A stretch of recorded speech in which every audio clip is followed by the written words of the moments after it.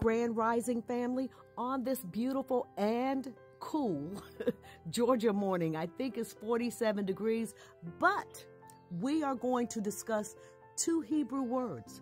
They both translate as the same thing. One is goral, the other is mini or manna.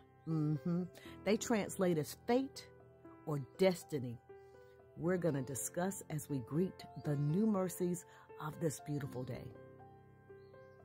Goral or mini both translate as fate.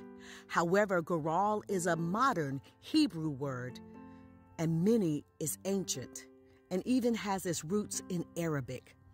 And it also denotes something just a little different. It denotes the God of your fate.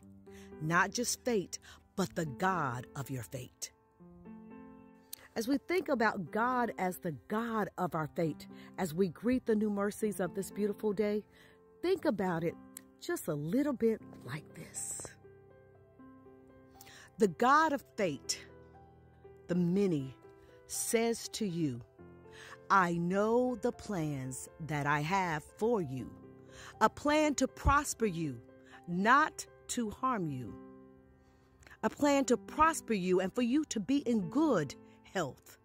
That God, this day, we lift our hands to, and we thank God for the mercies and the goodness and the loving kindness that comes with that good intention that always comes from the Most High God.